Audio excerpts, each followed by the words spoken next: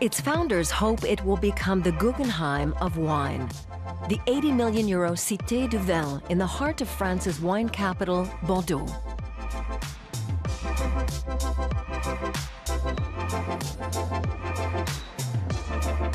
This week, the exhibition inside the building opened to the public. We will surprise many people. Because we say we're not a museum, we don't have our own collection. The name Cité, or city, doesn't give much away. You can already see that from the response of the first visitors. The exterior is designed to make people curious, and then inside comes the surprise.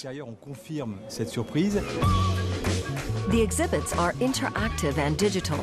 The show is divided into 19 different themes, which visitors are invited to experience for themselves by trying things out rather than just reading the facts.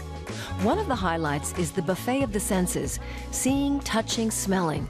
Visitors are taught the A to Z of wine tasting. We had a brief from the client for the competition that was originally about 365 pages long.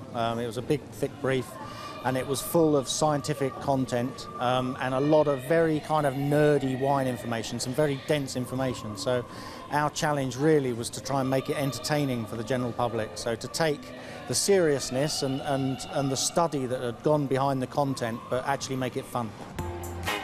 Wine is Bordeaux's #1 export. The city has flourished for centuries thanks to the wine trade, and wine is very much a part of life here. Expert V. Nguyen teaches locals and tourists more about the region's wines. In people's minds, both in France and abroad, the name Bordeaux is seen as a mark of quality. You immediately think of grand old chateaux and vineyards. People come here especially for the wine. But then, of course, there's also the local expertise. Every year, Bordeaux's vineyards produce over 4.5 million barrels of red, white, and fortified wines. Some of the very best wines come from the Château Haute-Bailly vineyard. Véronique Sanders is in charge here, one of the very few top women vintners. She says there are good reasons why Bordeaux is known internationally for its quality wines. The Bordeaux vineyards are located on the 45th parallel. It's said that all the best wine-growing areas are located at this latitude. There are clearly geological and meteorological conditions that allow for these great vineyards, but that's not all. Wine growing is a real art. You need expertise and the right touch.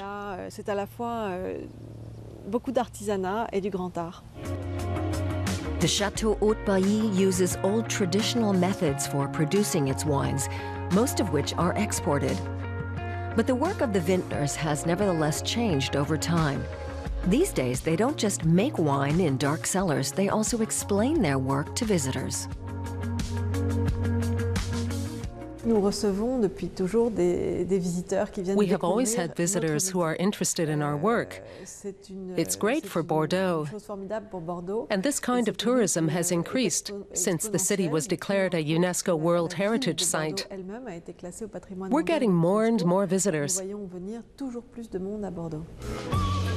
At the Cité du Vin, those visitors can learn about the production and history of wine and explore their own personal taste, while this room allows visitors to experience the sense of being intoxicated without alcohol, just through music and projected images. We're not necessarily turning people into experts. We're in lots of ways, we're actually trying to tell you that your taste is individual and you shouldn't be intimidated by expertise. But nevertheless, there's this 6,000 years of culture, and the more that you start to try and understand about that, the more interesting wine becomes. In the bar on the top floor of the Cité du Vin, visitors can sample different wines from all over the world, while enjoying a panoramic view of Bordeaux.